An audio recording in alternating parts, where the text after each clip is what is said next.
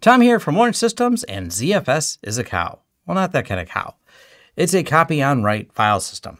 I mentioned a few times that this is one of the reasons ZFS is such a great system, but today I wanted to go deeper and explain more about how that works and how it compares to journaling file systems. Let's start with some fundamentals of the file system and how they work. File system information can be divided into two parts: data and metadata. Data are the actual blocks, records, or any other grouping the file system uses to make up that file. Metadata are the pieces of information which describe a file, reference where it is, and may also include such things as time and date created. Things aren't directly related to the file, but the file system information that is important to you to know that the file is there and when it got there and who has permission to view it. That's all the metadata. So there are two separate pieces here. Now, many of the file systems currently used in modern operating systems work with a technique called journaling. A journal is a special log file in which the file system writes all of its actions before performing them. If the operating system crashes while the file system is performing an action, the file system can complete pending actions upon the next system boot by simply investigating the journal. Examples of popular journaling file systems would include NTFS, ext4, and XFS. But journaling file systems have a big problem. They can only provide metadata integrity and consistency, because if they were to keep both data and metadata changes inside the journal, it would introduce an unacceptable performance overhead, basically writing all that data twice out to the system, which is why journaling file systems choose only to log the metadata changes. This way they can recover if that file fails to write because of a failure of the system, like a reboot or a sudden power loss. Now, a copy-on-write file system improves upon this process and does both metadata and data consistency and integrity checking. Consistency in a cow-based file system is guaranteed using some transactional semantics. These transactions all have to complete in their entirety this whole series of events. More specifically, if a transaction succeeds, all the system operations that belong to it are completed successfully, then it writes. If it fails, it's as if nothing happened at all. The data, metadata, and file system is completely unchanged. So it's only until this entire commit happens with all the transactions and checks in place that the data is written. Now, while the cow systems provide full data consistency, integrity is a different thing. ZFS handles this by also creating checksums to ensure that the data does not suffer from degradation. And this is what ZFS scrubs do. Of note, if you only have a single disk with ZFS and there is an integrity issue, there's not always a way to correct it as there's not any other blocks. But when you're using ZFS with like a RAID Z1, 2, or 3, the system will attempt to pull that data from the other disks to correct that corruption. Now, I want to move over to Ars Technica because they have a good write-up on this, so we can provide some visuals rather than Tom talk about this and you try to visualize it in your head. All right, so now let's go for the visuals here in this really good Ars Technica article called ZFS 101, Understanding ZFS Storage and Performance. I'll leave a link to this down in the description. Now there's a lot to read in here, but we're actually going to focus and start on the copy-on-write semantics. The transactional semantics of how this works are important, somewhat complicated, but also why ZFS is a pretty awesome file system.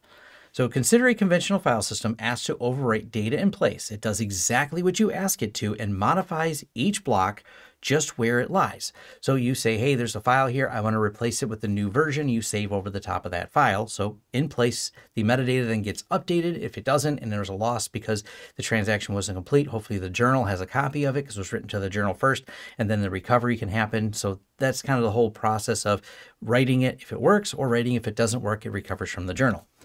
Now let's go ahead and go to the next slide here.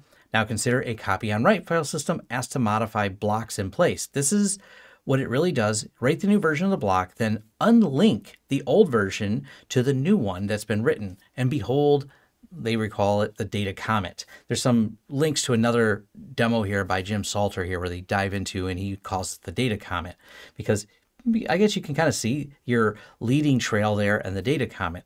And this is really important. The fact that it's not unlinking until it's committed. So until all the series of transactional semantics occur, all the integrity checking, everything that's within that transaction, until it's committed, the old files are not unlinked. That's like the final step. So as I said, if the power goes out, it's like the transaction never happened. If there's a failure, if there's a network drop, anything that would happen to not complete the whole series of transactions, this is how you end up with a file system that doesn't write corrupted data. This also comes a little bit in play when people ask about, do you need ECC to run a system that also uses ZFS file system? It's good for error correction. It's not a bad thing, but the ECC is just one more factor, and it's not going to affect this. This integrity check is done whether you have ECC or not. This integrity check is what makes ZFS or any copy on write file system keep its integrity. Now let's abstract our visualization of copy on write. If we ignore the real physical location of blocks, we can simplify our data comet to a data worm moving from left to right across the map.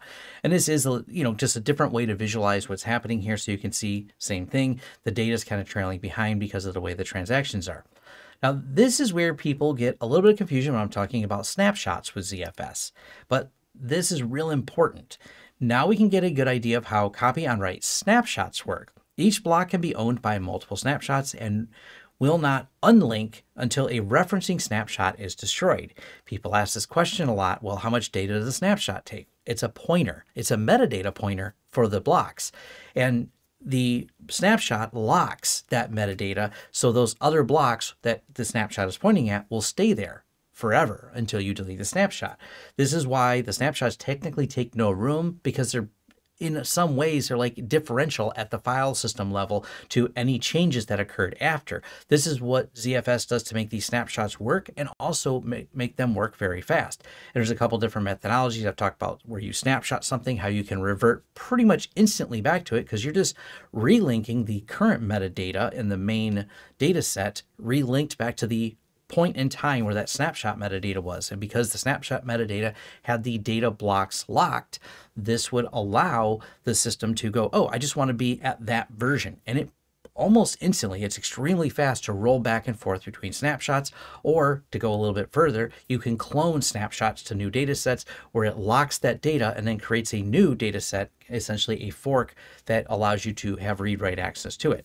Now, for those of you that want to dive into some of the other things going on in ZFS, that Ars Technica article is great. Like I said, I'll leave it linked in the description. It has a lot of information on how the ZIL works, how the replication works, and these are all different things I've talked about. In, for example, TrueNAS being really popular with ZFS implementations, you can do a lot of these things on there. And I've always said it's faster, and this dives into why. A couple things of note. This is something that came up with people asking me about ZFS now that it's become the default for pfSense, starting at 2.6 or 22.1 for pfSense Plus. It is default installed for there.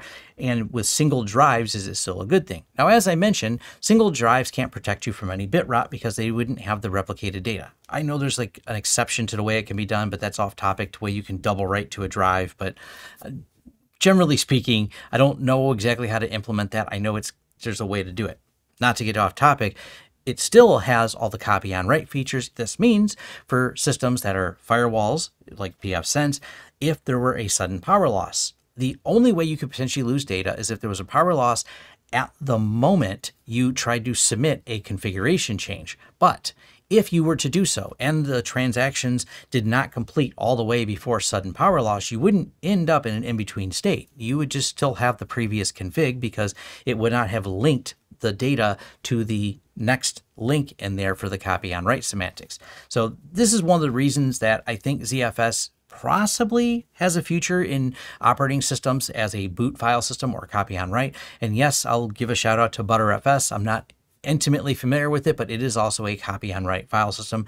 I think ZFS and ButterFS are probably the two most popular ones out there, but this is why they are so popular. Those semantics on how that works, read through on this Ars Technica to get a better understanding, and of course all the other things that you can do with ZFS. We kind of focused in on this, but I wanted to get this covered because the question does come up a lot.